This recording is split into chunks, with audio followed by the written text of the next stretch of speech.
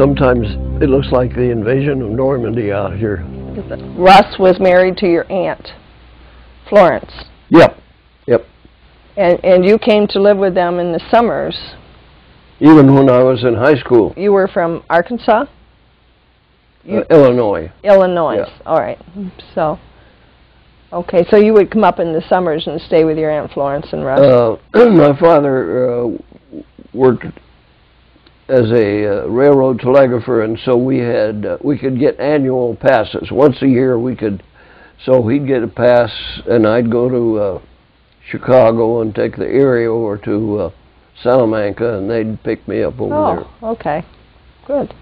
And I think the greatest thing that I can remember was when they went to Hot Springs, as they did every winter, they left the house to me.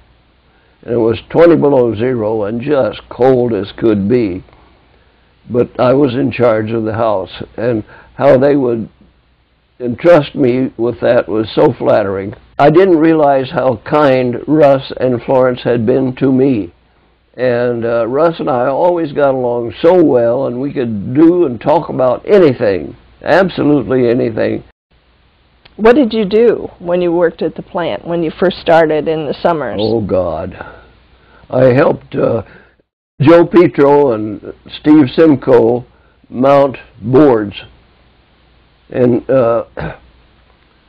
display boards. And Steve was an artist, and he would lay the knives out on the boards, and Joe or I would drill on each side of the knife, and then I would put the wires down through there and twist them underneath, and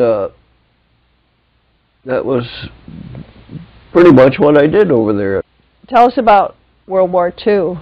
What you were doing when that started. You were working at Case full-time at that time?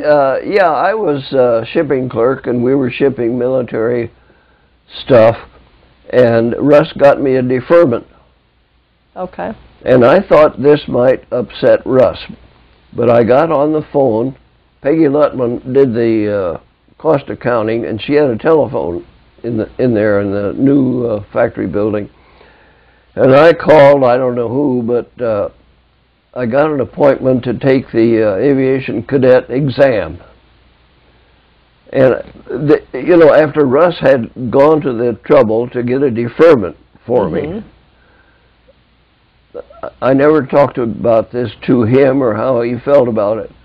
But I took an oath one time, it was with the Boy Scouts, on my honor, I will do my best to do my duty to God and my country.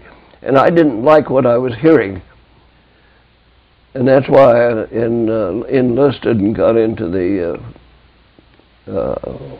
aviation cadet program. And of the 35 of us that took the exam in Buffalo, 2 of us passed. Wow. And the other one flunked out on his physical, and I was the only sucker that survived that session. And as you go all through your flying school, people drop out, they get killed, who knows. And I survived all of that. Yes, you did. And I can't imagine how or why, but here I are. You came back from the war. Yeah. And you said Russ called you. And that's when he gave me the speech, well, Louis, we were thinking about buying an airplane. And that's what happened. Tell us about some of the trips that you did take, what you were doing when you were flying the Case plane. Well, we were negotiating to buy a scissor plant and move it to Arkansas, and I flew a lot of people to Sandusky. Sandusky had an airport, Fremont didn't. And Fremont was where the plants were. So I would fly to Sandusky and then fly to Massachusetts.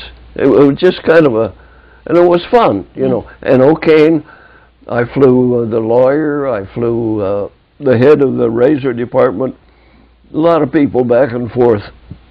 And it was really a lot of fun because it went well.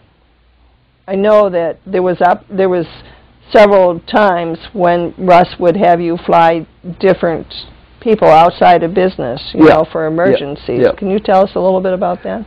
Yeah, Lucille De Palma was, she did payroll, and her sister had some kind of a problem, and she needed to be in New Jersey, I think. Russ had me do stuff like that for people. Flying for Case in those early days presented interesting challenges, especially from the weather.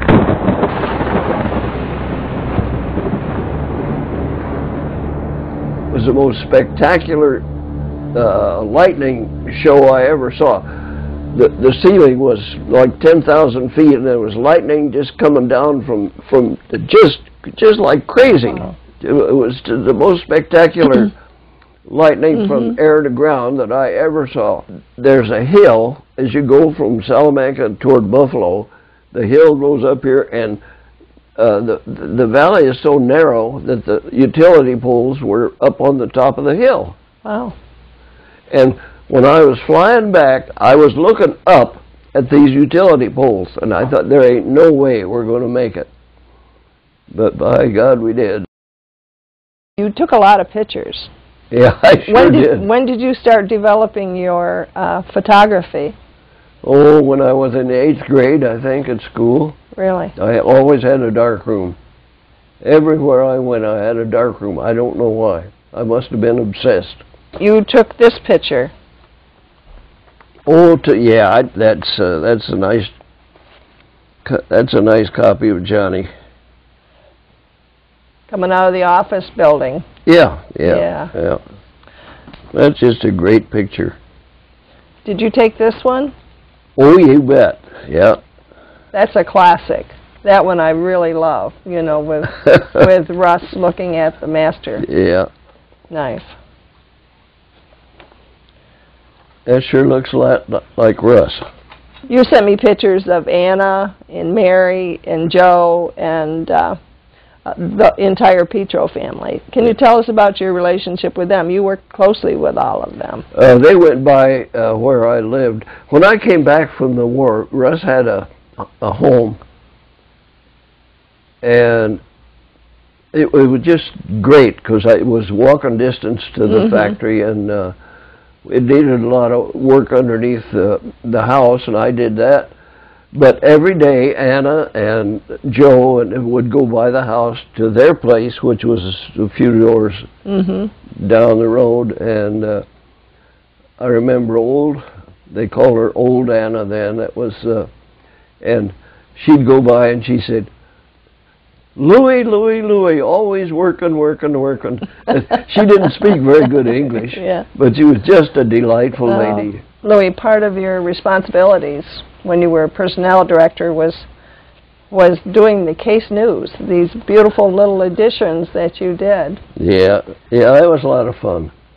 They're a great collectible item, and I'll bet they are. Yeah. And for me, they're a wonderful resource. Jeez. Yeah, they were. That's really neat to see that again. The people in the plant did articles. They authored the articles, and yeah, we had people like reporters for this department and that department and some other department, and then we printed it. Pack of Wood. You were involved with that development of Pack of Wood and going. Oh yeah, back before the war, station wagons were made out of wood, the boxes, and they called them wood boxes. Will Adams had the rusted out most wood box thing you ever saw, but he had developed Pack of Wood. Pack of Wood was a reinforced. They reinforced wood with resin under heat and pressure to build propeller blades because we were running out of aluminum during the war. Well, after the war, Will Adams was trying to find a market for his packawood. It was a great material. Because if it'd hold up as propeller blades, it's got to be. So he came to Russ to make knife handles. And it was so expensive. You just couldn't imagine the expense to put on a knife handle that it would ever sell. But Russ bought it. I mean, this is the kind of a guy he was. He could kind of get a feel for it. And it worked. Every time I've talked to you, you've always praised Russ, and you've always spoke of him very fondly. He or Florence, neither one ever criticized me about anything. I never thought of him as a father figure, but you couldn't have a better father than Russ Case was to me. I mean, we just got along really well.